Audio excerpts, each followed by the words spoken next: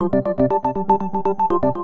Jedi Knight emerged last week showing off his specially crafted, homemade, yet don't try this at home, lightsaber, and this video exhibition has gone viral. Drake Anthony, also known as the DIY Laser Guy, posted this video on his YouTube page showing a 3,000 milliwatt handheld laser. The laser is powerful enough to set random things on fire and surely make parents cringe. Uproxx gives a layman's terms version of the laser's parts, saying, "The casing looks a lot like Luke's weapon of choice, but what matters are the internals. Essentially, the guts of this thing are simple: 2 laptop batteries and a laser diode in the 450 nanometer range." The video has garnered more than 400,000 views in 1 week. Anthony writes his new creation is the most powerful laser he's ever used, and this might be the most powerful handheld laser seen on the web. Gizmodo highlighted this frosty-looking laser pointer back in 2010 called the Spider 3.